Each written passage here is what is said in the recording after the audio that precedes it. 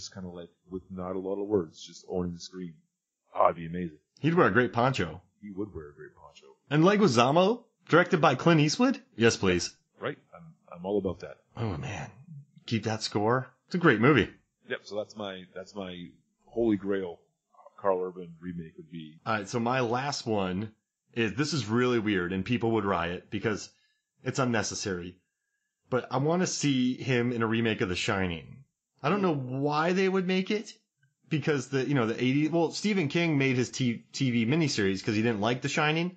He said it's a very fancy, good-looking thing, but there's no anything to it because Jack's already crazy. But I want a role that could push. I want Denis Villeneuve, the guy who did Blade Runner 49 and Prisoners, to make Carl Urban into, that character. Wow. And do a Shining remake, all on stages, because Villeneuve did, not Villeneuve, she's from Killing Eve.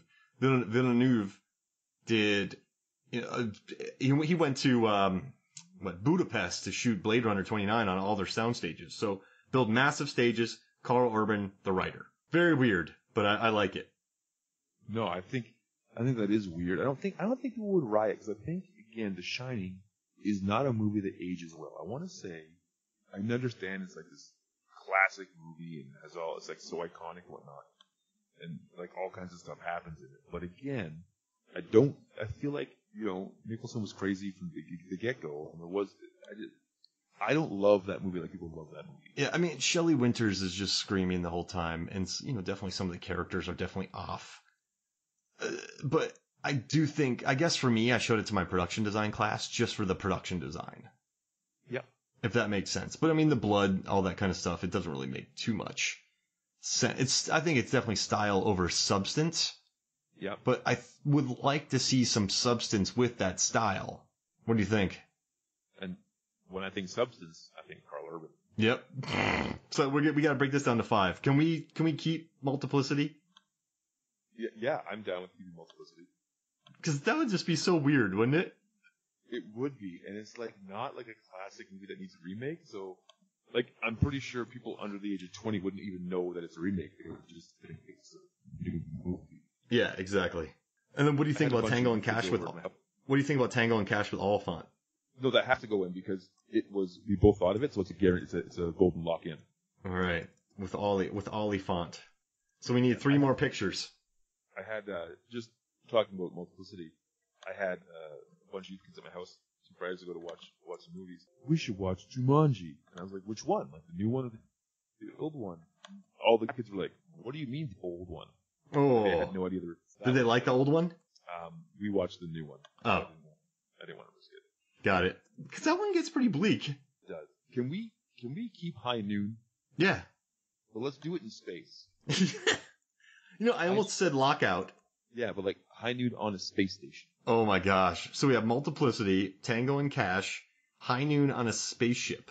I like that. I think they did High Noon. On a spaceship? They did Lockout. They did Escape from New York in space with Lockout. Yeah, no, my mind tells me Sean Connery. Wait, in a High Noon on a spaceship? We'll just remake that one. Give me 2 seconds here. Alright.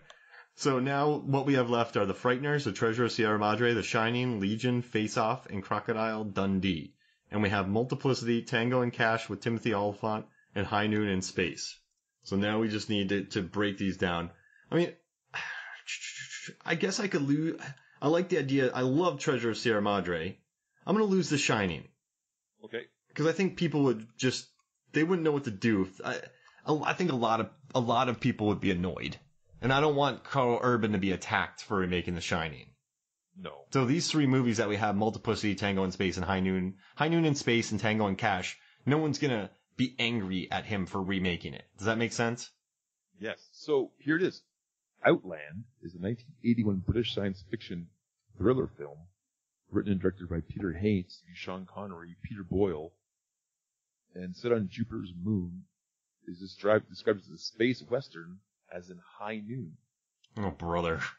Well, we can remake that. We'll maybe remake Outland. Remake it better. Oh, we should have put him in League of Extraordinary Gentlemen in the Connery role. Can you imagine Urban as James Bond? Maybe back in the day, not now. No, I'm talking like 30-year-old Carl Urban. Yeah, for sure. He could have done it. All right. So what do we think? We got to take Frighteners, Treasure, Legion, Face Off, Crocodile Dundee. What's the deal with? What are our thoughts on Fistful of Dollars? Oh yeah, Fistful of Dollars. Oh yeah. I mean, I'm down for that. Let's do it. Clint Eastwood. Yep. Remaking his own movie. Yeah.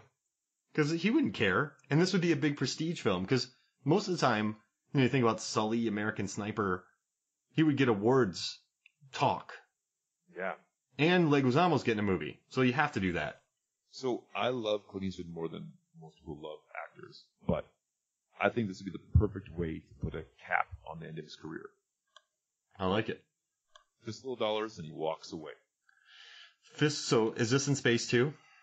No, this is a direct remake. He's going to go to the same little Italian town. Oh.